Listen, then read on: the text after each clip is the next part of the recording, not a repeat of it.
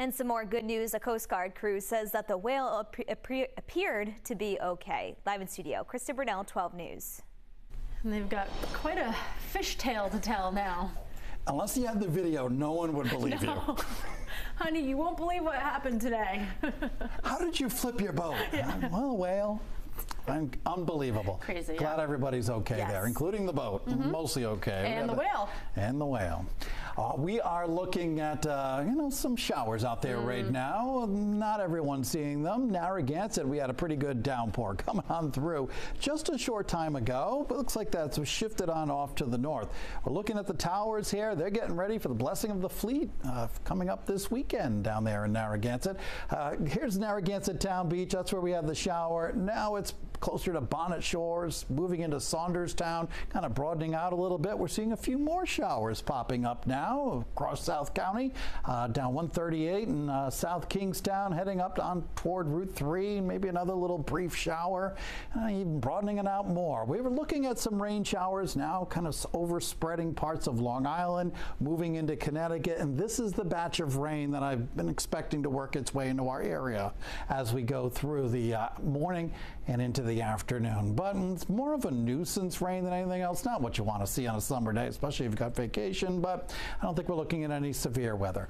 Tomorrow, we're going to have to watch it, but I think we're looking at less of a chance of thunderstorms now for tomorrow, but there still could be one or two kind of roaming around through the area. We'll show you that in a second and why we're not expecting many thunderstorms. A lot of clouds streaming overhead right now.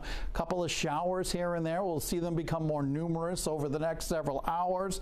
And it's all associated with this front that's just kind of draped off to our south, just kind of hanging out, ripples of energy riding along it and helping to produce a few showers. Might even find a couple of downpours as we go through the morning hours, and even into the afternoon there'll be a few showers here and there. I think we're a little drier going into the evening. Now here's tomorrow. A lot of clouds in the morning and even in the afternoon. Now we might get a little break of sun, but because of the cloud cover, I'm thinking we have much less of a chance of seeing any thunderstorms tomorrow. Now it's not impossible. We get a little bit of sunshine, and because there's just so much humidity and we've got a cold front working on through, could be looking at some thunderstorms popping up. Either way, front pushes offshore, northwesterly winds bring in less humid air, looking great for Friday and you know what, the entire weekend.